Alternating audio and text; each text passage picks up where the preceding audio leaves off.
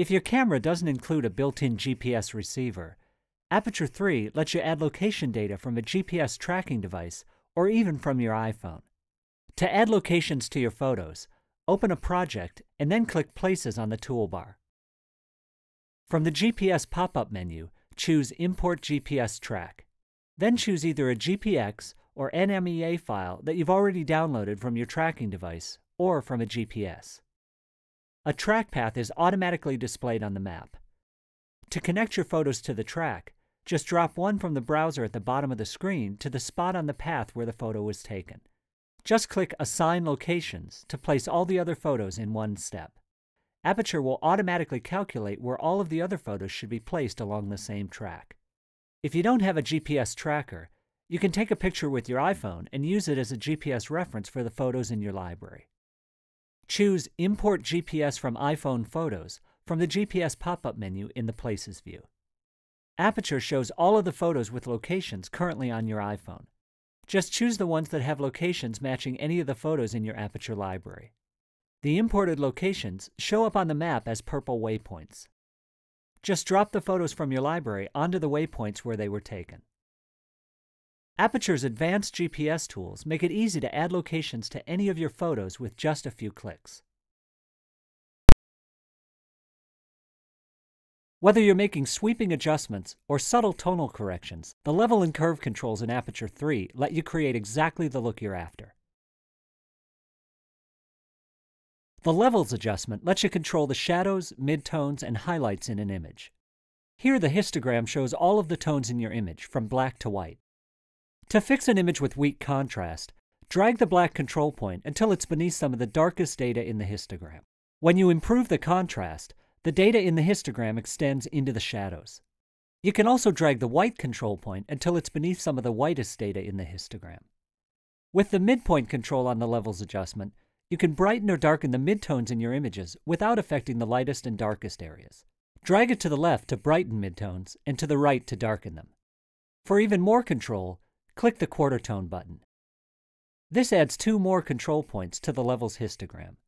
Use the lower quarter tone control to adjust the shadow areas, and the upper control to brighten or darken the highlight areas. You can make similar adjustments using curves when you choose it from the pop-up menu. Click on the curve and you can bring your highlights and shadows up or down by simply bending the curve. You can also set the black and white points on your photo by dragging the corresponding control points in or out. Or click the Auto button to do it automatically. To target a range of tones in your photo, you can set a custom point on the curve. Click the Custom Point button, and then use the loop to click on the tone that you want to adjust. This adds a point to the curve that you can move up or down to brighten or darken the corresponding tones in the photo. Switch channels to make adjustments to just the red, green, or blue channels in the image. This is great for correcting color casts. The curves in Aperture support the extended range of raw images. For example, when working with photos that have blown-out highlights, change the Range pop-up menu to Extended to see highlight data that was captured by your camera's sensor. Drag the white point to the right to bring it back into range and recover the highlights in your image. With levels and curves, and the ability to apply both of them selectively, Aperture gives you a set of powerful controls for making precise adjustments to your images.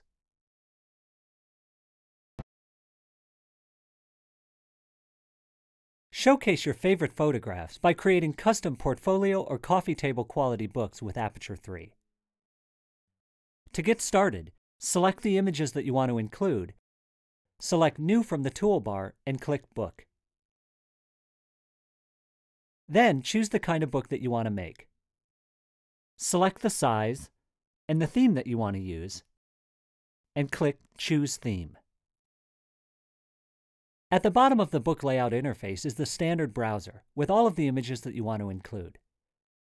Above are 2 panels, one with thumbnails of your book pages and another showing a large preview of your page. To add an image to a page, just drag it from the browser and drop it on any of the gray photo boxes. Once an image is on a page, you can crop it by double-clicking and use the control slider to zoom in. You can also drag the image to reposition it. You can choose to add photos to the book automatically. Arrange them in the browser in the order that you want them to appear, and select Autoflow Unplaced Images from the Book Actions menu. Aperture adds them to the book layout, placing each one in the next available box. Once images are placed in the book, they're marked so you'll know that you've used them. Each book theme includes a number of different page designs. The new journal and photo essay themes have pages that incorporate maps from your place's locations.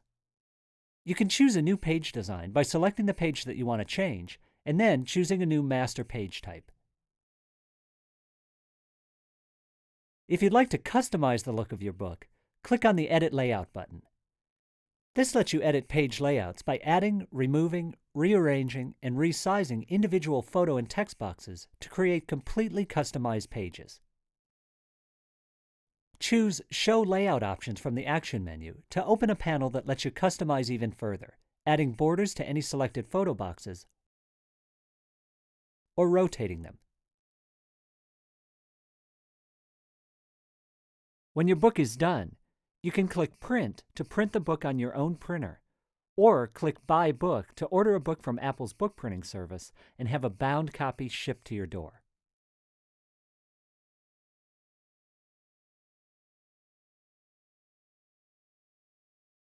In Aperture, you can easily select multiple images to view them side by side, so it's easy to compare images and make changes to a group of them.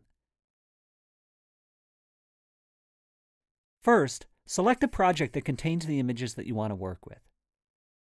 If both the browser and viewer aren't already visible, click the Split button on the toolbar until you can see them both. From the browser, click the first image that you want to select and it'll appear in the viewer. Then, hold down the Shift key and select another image. Aperture automatically selects all of the images between the two and arranges them in the viewer. To deselect the images, just click anywhere in the background. When you're working with successive images, Aperture allows you to group the images into stacks so that you can compare them all and find the best one. To do this in full screen, press F to enter full screen mode. Then, Command-click each image that you want to eliminate. When multiple images are selected, a white border indicates the primary select image. This is the one that you can adjust using the Adjustments panel. You can also modify it using the Metadata Inspector when multiple images are selected. Once you've narrowed it down to your best image, you can select it as the pick to place it at the top of the stack. These selection techniques can make viewing, comparing, and selecting your best shots quick and easy. Aperture 3 makes it easier than ever to create professional quality prints and contact sheets on your home photo printer.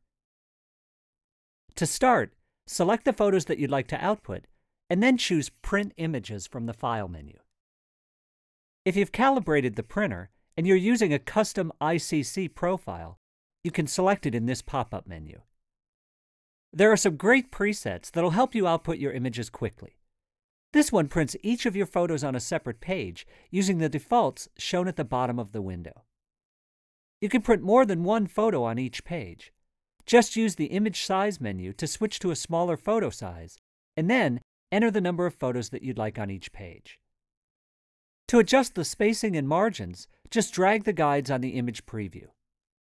For even more control over the page layout and print quality, click the More Options button. Here you can adjust the image to compensate for your printer's output. For example, if your printed images tend to look dark, you can compensate with the brightness setting. These settings are only applied to the printed images. They don't change your photos in Aperture. With multiple images selected, you can also choose to print contact sheets. There's even a metadata view, which will print metadata under each thumbnail. You can customize it with a title, subtitle, and a logo. In addition to the built-in presets, you can create custom printing presets of your own. Presets store your color profile, adjustments, margins, borders, and other settings. Once you've got your settings just the way you want them, click Print. Creating beautiful, high-quality color-managed prints is a breeze with Aperture 3.